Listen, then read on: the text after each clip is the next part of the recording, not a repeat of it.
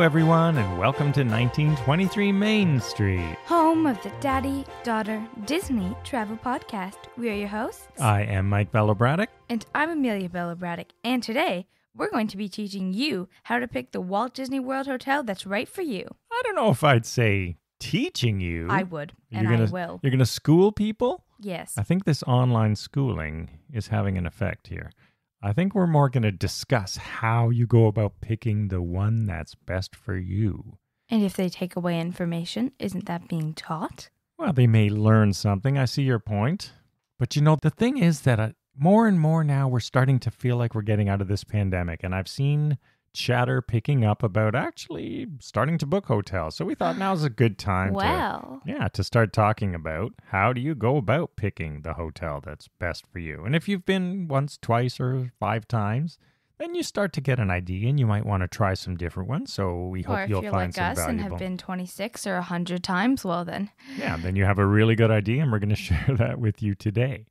But if you've never been before, and I remember this from the days when I was selling travel, first of all, I always say stay on site. So rule number 1 for this episode, we are talking about how to pick the best Walt Disney World on-site hotel for you. But even if you decide, I'm going to stay on site, well, yes, that's a definitive decision, but you now have 30 choices. 31 choices, technically. Well. Like 31 flavors of ice cream. I think that's what it is, a Baskin-Robbins. I would not know. But you do. So that's where people go, what? I have 31 choices. 30. So how do you narrow it down? And the reason Amelia's saying 30 and 31 is Disney does count the campsites at Fort Wilderness as a value resort. And I don't. So if you are coming with a tent or a trailer, I guess your point, Amelia, is you have one choice, but it is still of the 31.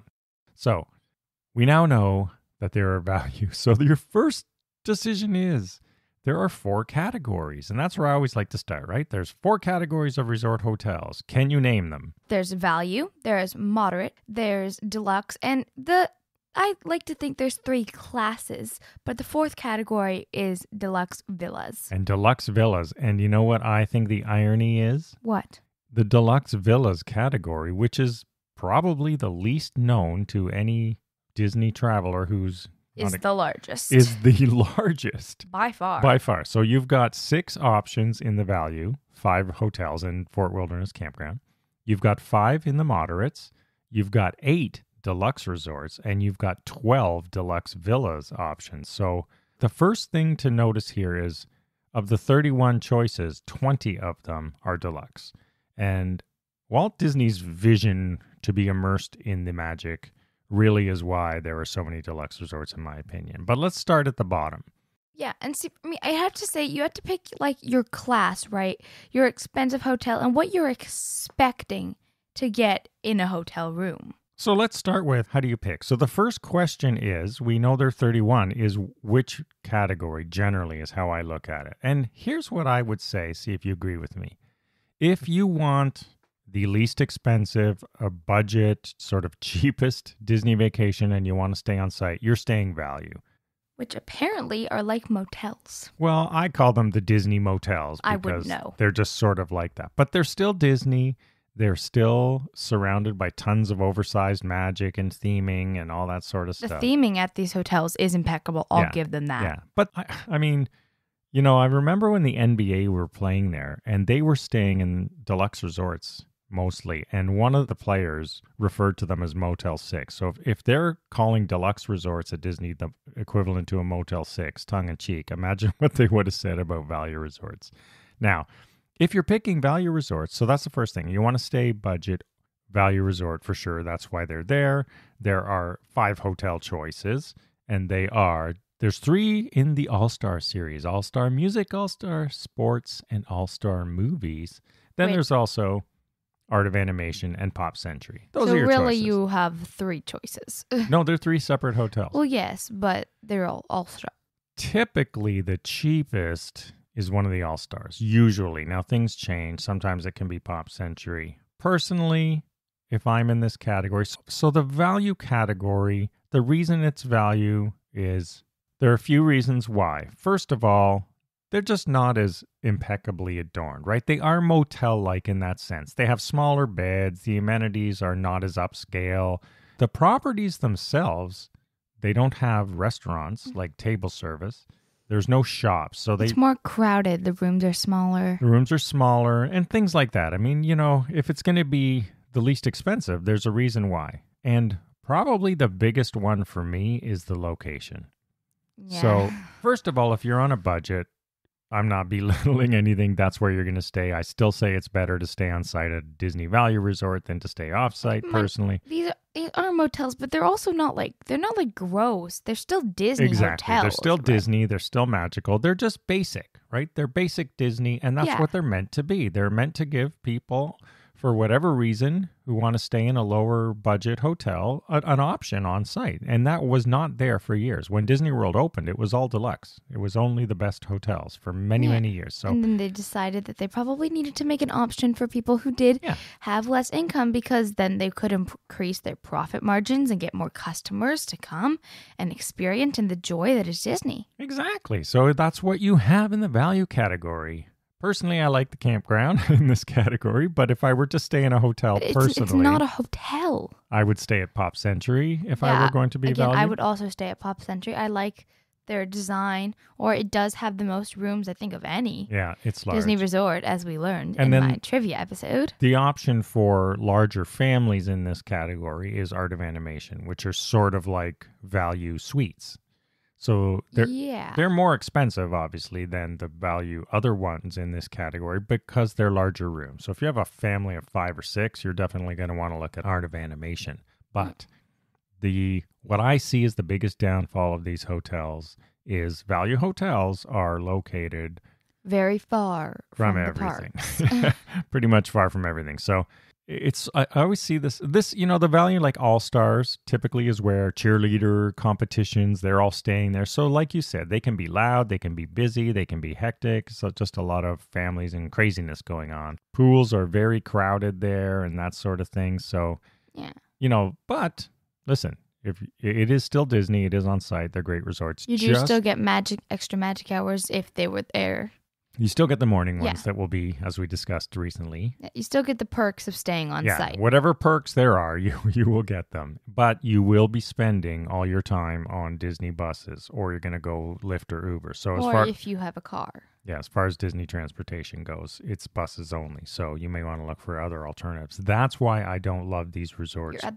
You're at the mercy of Disney buses, and that's not something you want to be. Yeah, it's not something you want to be. It's just a lot of extra time, and in many cases, these are the people with larger families as well. So, there's just some stuff to put up with. But you're still in the magic. The pools are fun. They're pretty crowded, but, it's all very magical value resorts. So if your budget, that's your choice.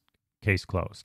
It gets a little trickier now as we move up the hotel resort food chain, because we have then the moderate resorts. Which aren't bad. No, well, here's the thing. I always say moderates are much closer to deluxe than they are to value. Because they're moderately okay. They're moderately okay. So now, moderate resorts. We have 5 in this category. Disney's Caribbean Beach Resort, Disney's Coronado Springs Resort, Port Orleans French Quarter, Port Orleans Riverside, and the cabins at Fort Wilderness, which are actually a building, so I'll include them. Yes, so okay, so now you're allowing Disney to call it a hotel? Well, it's a building. You can't call air a hotel. Right, okay. You can't do that. So moderates, how are they different? First of all, so moderate hotels, Disney's moderate resort hotels are actually quite nice. They are closer to the deluxe resorts. They're very nice. The lobbies... Port Orleans are not bad. Yeah, they look really nice. The lobbies are nice. The rooms are bigger. They do have like 2 queens or a king, so they have bigger beds. They're just not as finely adorned.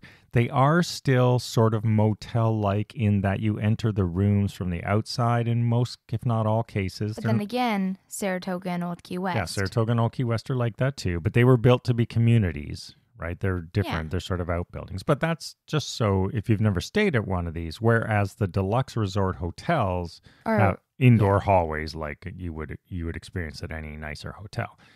Having said that, they are quite nice, and definitely if you can reach to a moderate from a value, do it.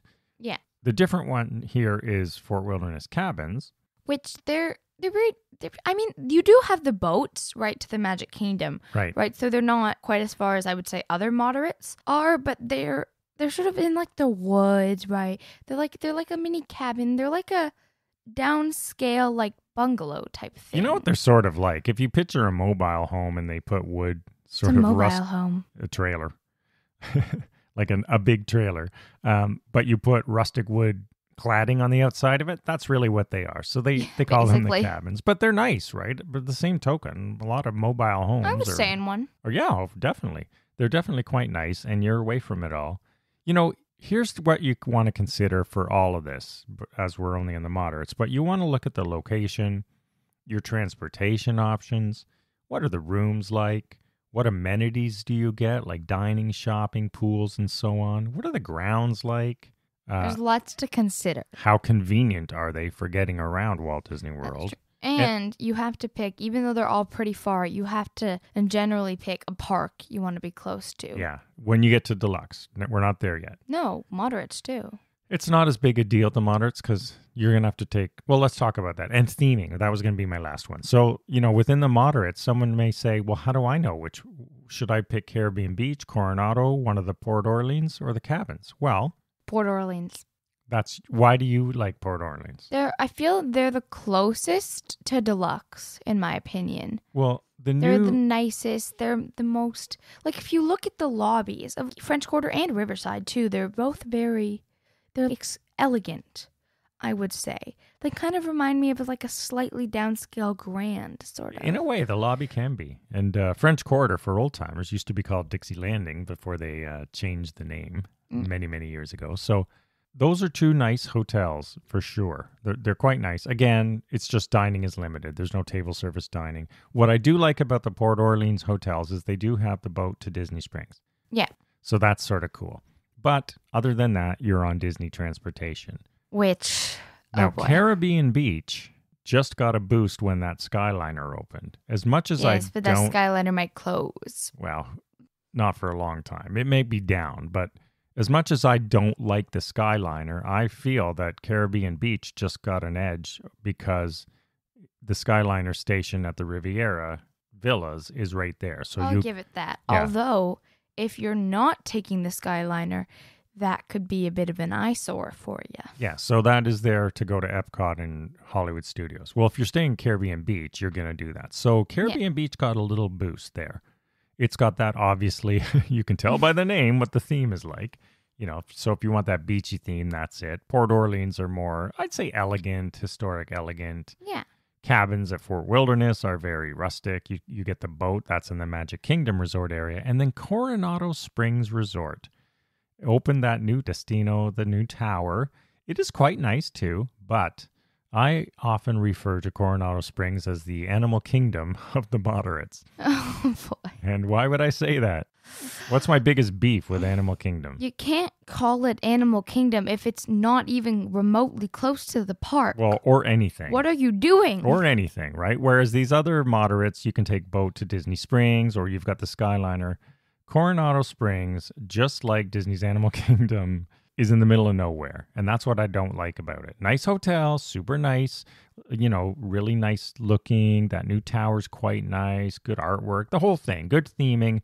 It's just, I don't like where it is. If you have a car, then who cares? All bets are off. You can go wherever you want. Yeah. But if you're relying on Disney transportation, Coronado Springs, personally, I would not recommend staying there. My tip is don't rely on Disney transportation. That's not a good move at all. Well, most people do, and a lot of people have to. So that's what you always have, Uber, Lyft options, but some people don't want to spend any more money, right? They want to take Disney vacation is quite expensive. You just got to be prepared to add the time. The trick is always, we've talked about this in past episodes, account for time when you're making reservations.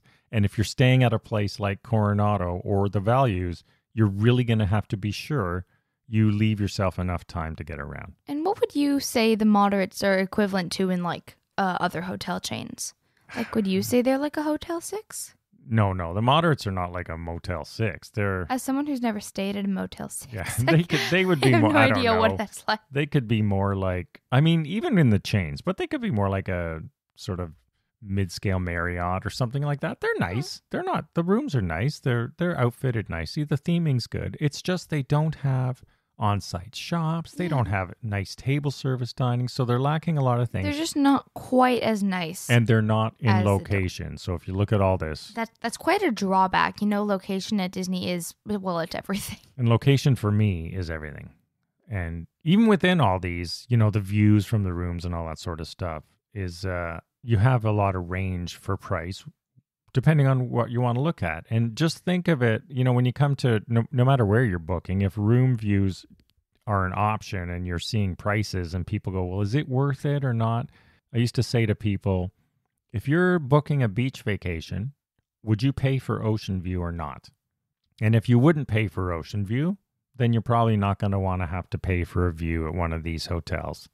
You know, the cheaper rooms in some cases look at parking lots and all that. Yeah. So those are the moderate resorts. So definitely stay at a moderate over value if you can. But here's where it gets interesting as we move up to deluxe. Now, I say deluxe and deluxe villas, they're equivalent in the class, right? Yeah, we're going to lump them together. Yeah, because, well, not necessarily, but in the class, they both have the same, like, room quality, and they both have the same, the sites are the same, right? Because they have most of them, with the exception of 3. So the Riviera, Old Key West, and Saratoga Springs are standalone resorts, villas only. All the other ones are on the grounds with a deluxe resort sister. Yeah. But I'd say most of them have, even the plain villas, they have, right, like nice grounds. Like even Old Key West and Saratoga, their grounds are nice. Okay, so before we jump into the details of it, let's talk about the category. If you can afford a deluxe resort, please do it. Do it. You're going to Disney. Because do it. Most deluxe resorts are, the proximity is they're tied to a park or parks resort area. Yeah. And in most cases, you can walk to at least one park from these hotels. They're the best and the closest. With the exception of Animal Kingdom and Wilderness Lodge, which are why those are perennially at the bottom of my list, personally in the deluxe category. But Wilderness Lodge is also only a boat ride away from the Magic Kingdom, so it's not as far as, say, the moderates or the values. Right. Exactly. And it is an upscale deluxe resort. Yeah. So, within the deluxe resort category, you have Animal Kingdom Lodge, Beach Club Resort, the Boardwalk Inn, the Contemporary Resort, the Grand Floridian Resort and Spa, the Polynesian Village Resort, Wilderness Lodge, and Yacht Club. And do you want to go through this exhaustive and growing list of villas? Yes.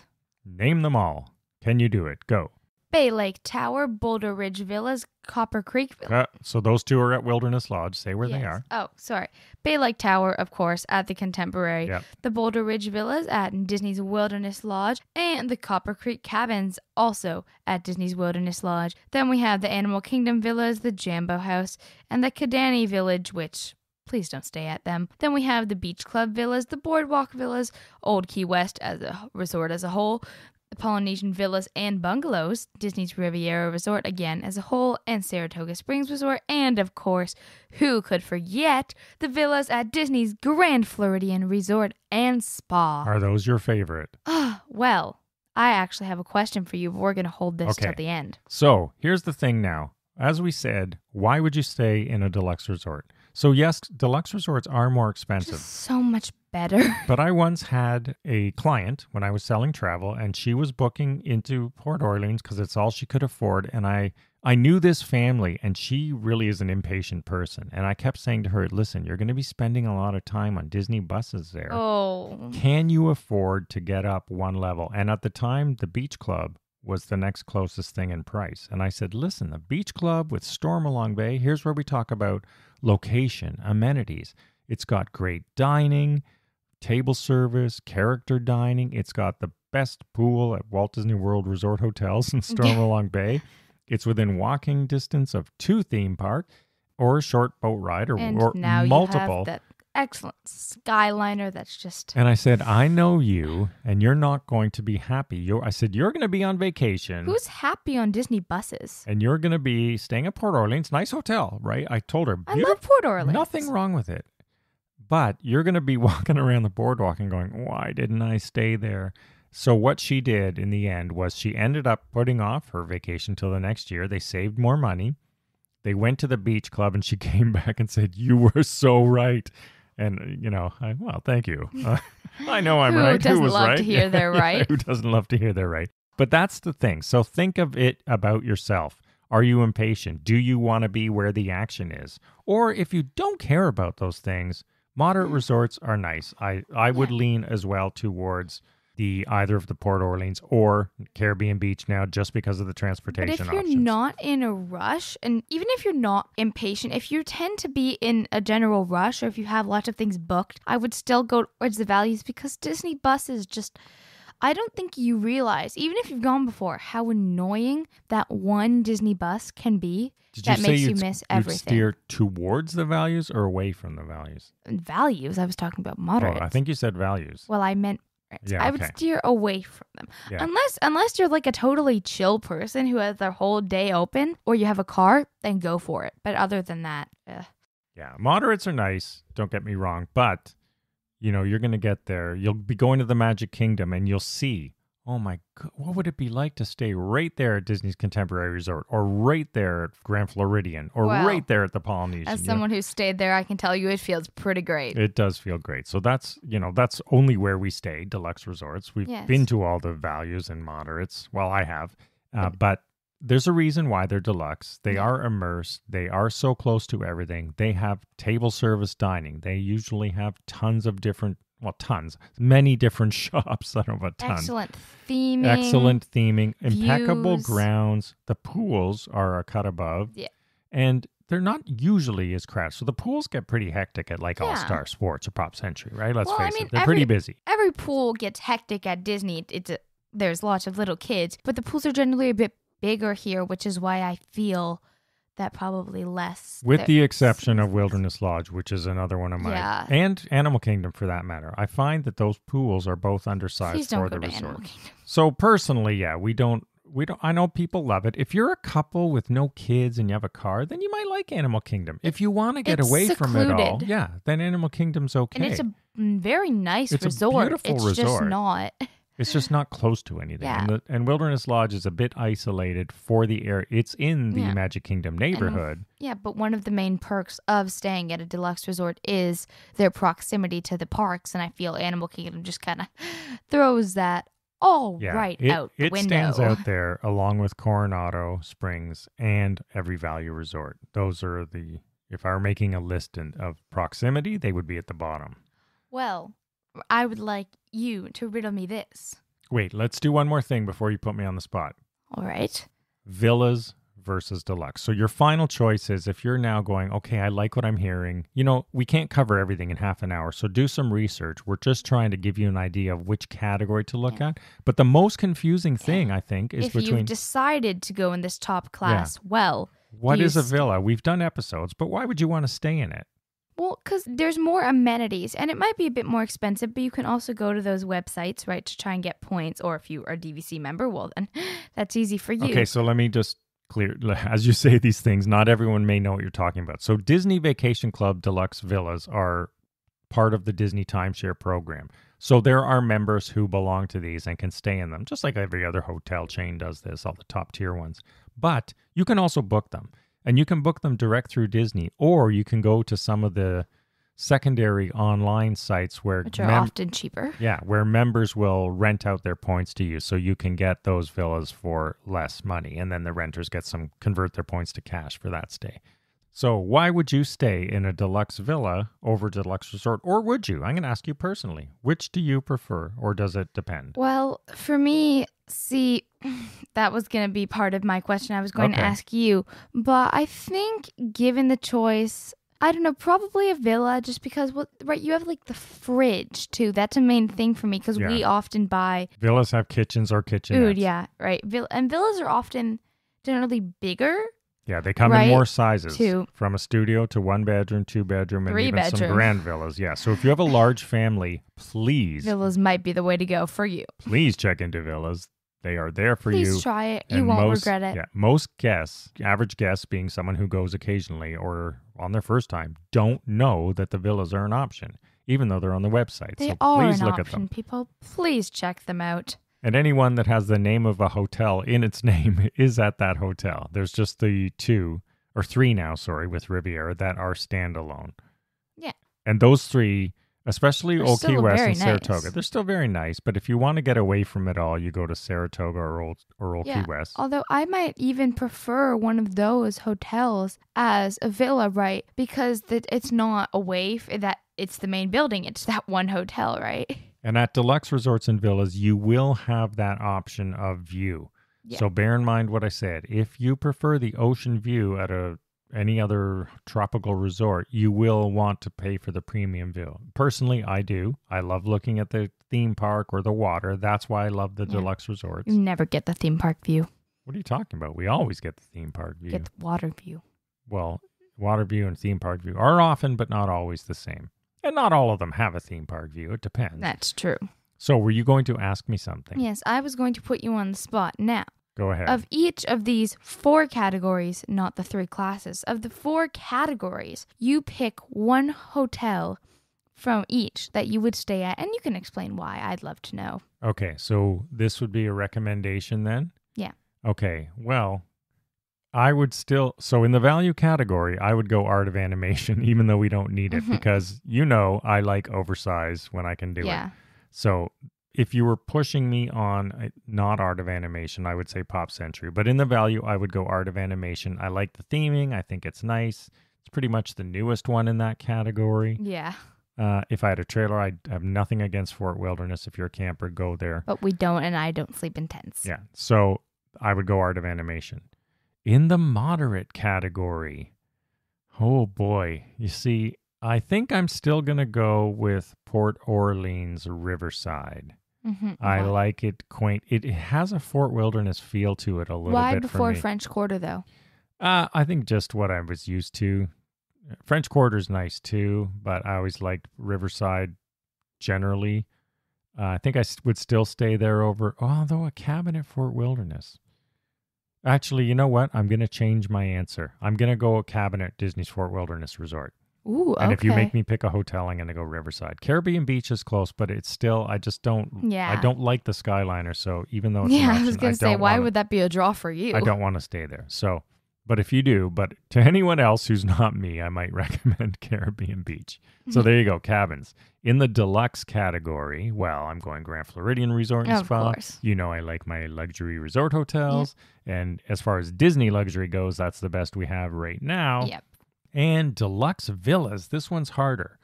Deluxe Villas. I think I'm still going to go for the villas at the Grand Floridian. Yeah, with Grand is a pretty great Saratoga hotel. a close second. Even though I saw someone on Twitter recently saying, I stayed at Saratoga and I didn't like it because it was so big and boring. Well, I love it because it's so big and quiet and expansive and 5 pools. You can't stand noise.